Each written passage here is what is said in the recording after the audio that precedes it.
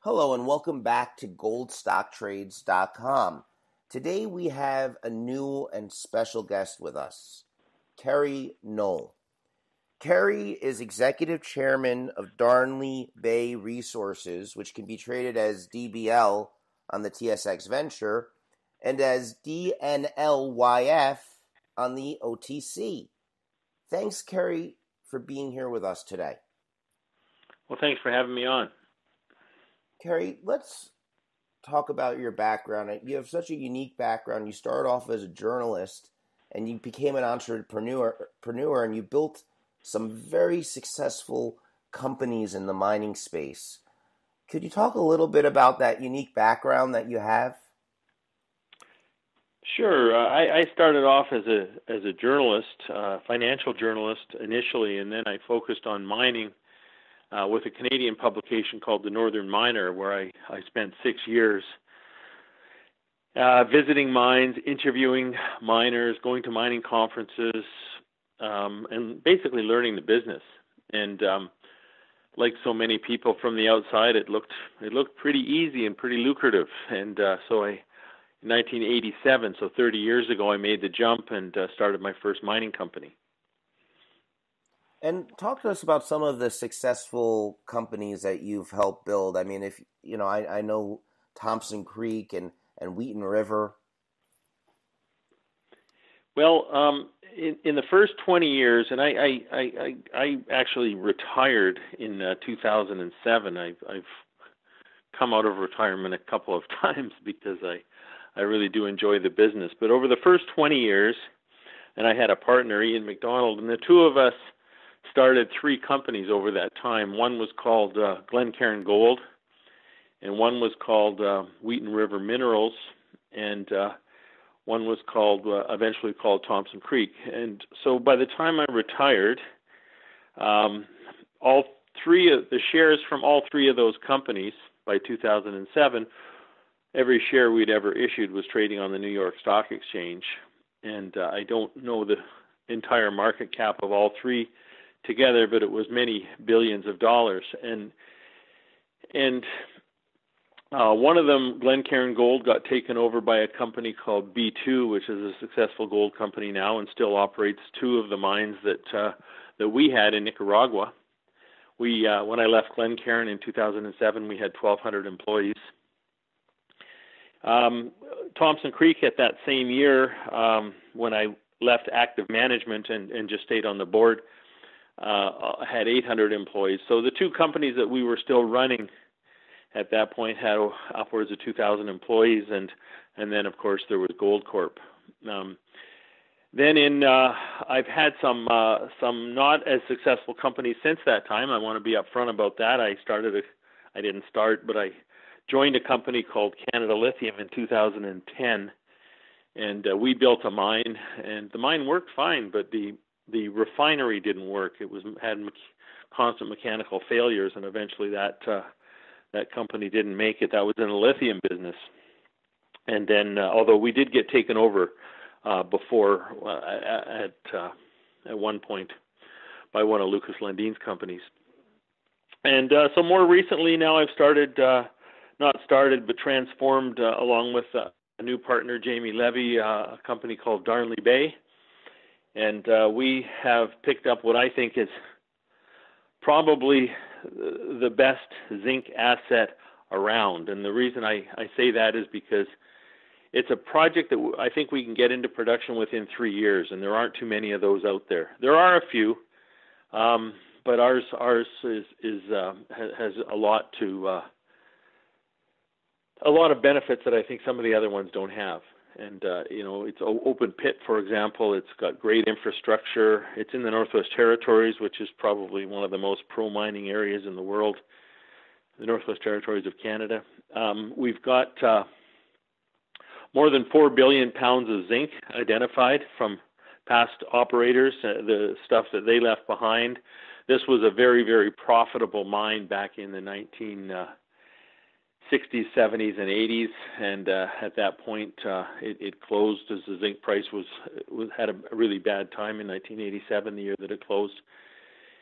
And the owner at that time, which was Cominco, which is now part of Teck, went on to other things, including Red Dog. So we were able to benefit from that.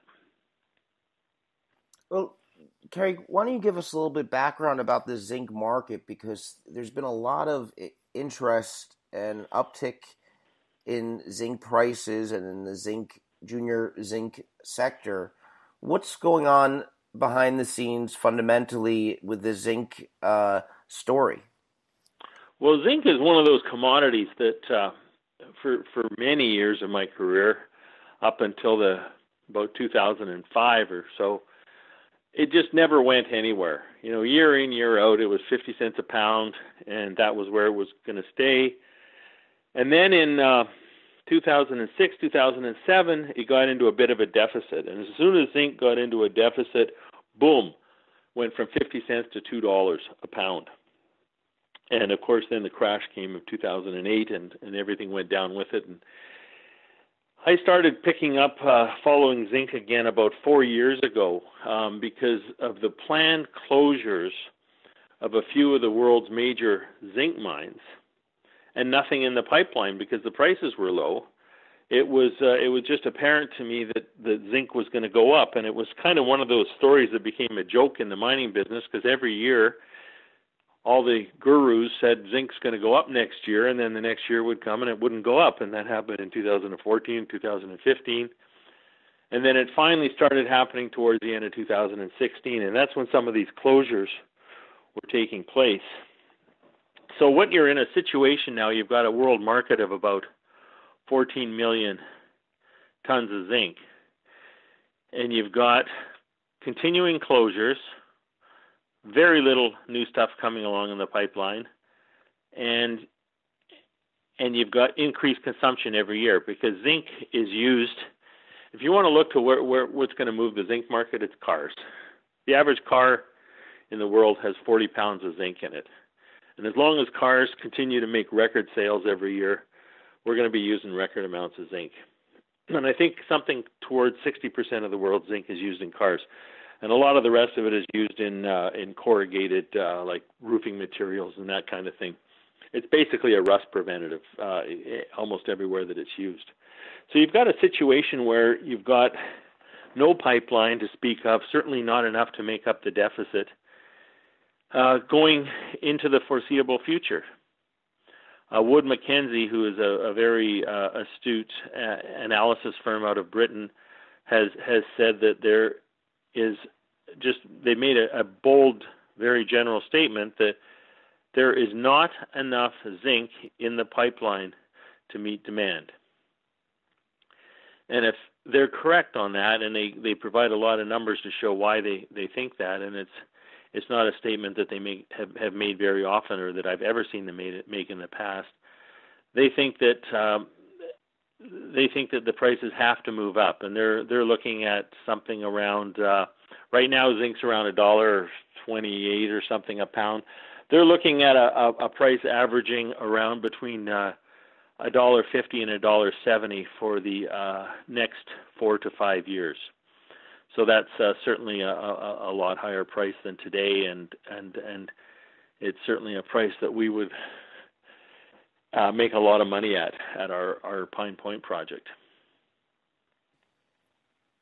Kerry, the end of 2016 was very exciting for Darnley Bay because you announced this Pine Point deal.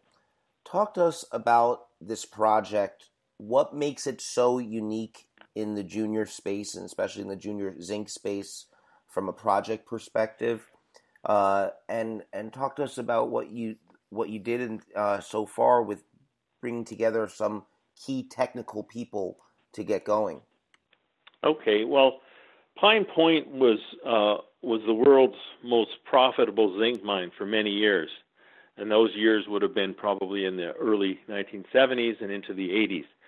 The reason for that was it had a very high grade, and it was open pit, and it had a railroad to it, and it had a power line going right by it, and it had highways, and it had a city that Cominco had actually built called Pine Point. It no longer is there. So you had a very rich, very large zinc deposit, all open pit. And back in those days, they mined an average of 10% combined lead zinc, which is very rich rock for open pit. You're talking about rock that is in excess of Canadian dollars and more than $300 per ton of rock, and you're mining that probably for $30. So you can see what kind of profitability that would be. In 1987, they closed, and they had left a lot of deposits behind. They mined out 52 separate deposits, but they left 46 behind. And of course, they left the lower grade ones. But at today's prices and at today's mining costs, which have actually gone down for open pit mining over time in real dollars, those grades are fabulous grades. And so we're in a unique position that we still have rail access. We still have hydroelectric power, which is rare in the far north. We have a town nearby. We have an airport. We have all the things we need that we don't have to build and don't have to spend money on. So the capex to get this mine started would be very low, comparatively, if it was a more isolated place. And the other thing that we've got is we've got deposits that have already been drilled off, and they're ready to start mining. All we need to do is we're in the process of doing a preliminary economic assessment, because we need to do that in order to guide our feasibility study, which will be next. And after that, we're going to begin construction. And because these are open pit, they're very easy to start mining. You literally just start digging, and you're into ore immediately. Most of the what I would call junior zinc companies in the world have underground deposits. They take many more years to develop and a lot more money. I'm not saying they won't make money, and I'm not saying they're not good projects, but the timelines are different and the dollar amounts are different. So that's what kind of makes ours unique. There are some other open pits, but each one has its own logistical problem, and it's just something that we don't have. We have good clean ore, which is rare in the zinc business.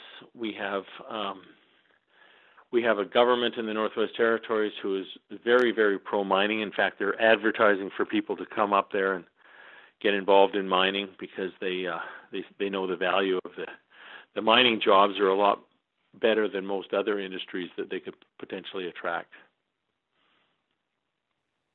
So, Kerry, as we conclude here, talk to us about some of the near-term catalysts or milestones that we should be looking forward to. Well, for us, I'll talk about us and I'll talk about the zinc market. So for us, the main catalyst, of course, is the upcoming PEA, which is coming out. I don't know when it'll be finished, but they're promising us by sometime mid-March, around there. And that will give some real interesting numbers as to what it will cost us to get zinc out of the ground and what it'll cost us to build the mine. And we're anticipating that cost to build the mine in around the $100 to $140 million mark, depending on which size we eventually decide on. But that's a very low number for a company that's going to be producing upwards of $200 million worth of zinc a year. So we have that PEA coming out. That'll be followed by a feasibility study over the next year. In the meantime to that, we are getting into a lot of drilling. We have a big drilling budget for this year, $5 million. Even though they've had 98 distinct deposits in this district, there's a lot of areas that are still unexplored, and we're going to be going in and doing a lot of drilling on those. We're also going to be drilling some of the historical deposits in order to bring them into what we call up here 43-101, which is a compliant terminology in order to be able to talk about reserves and and tons and grade and mining plans, you have to have a 43-101 report, and we have to do drilling to accomplish that. So that's what we can look forward to. A lot of drilling results this summer, the results of the PEA, and just ongoing building up of the size of this project. Other things that I think are happening is you're going to see a couple of shocks, I think, in the zinc market.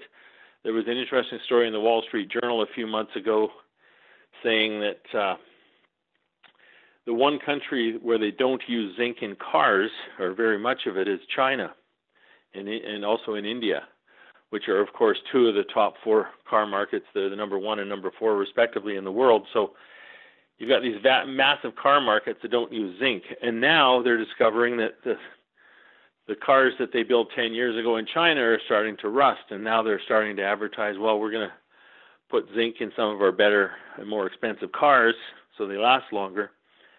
And if China goes much more into zinc than they are now, you're going to see quite a shock on the market. And I think that is something that could happen. It won't happen overnight. It'll be a gradual thing, but it's going to squeeze an already tight market.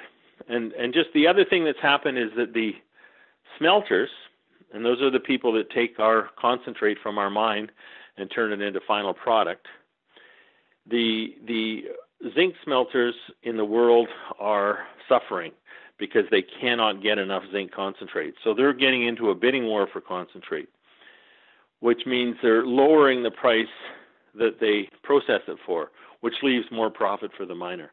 And that could very positively impact our study. And we have a representative who just retired from Teck, which is the biggest zinc producer in the world.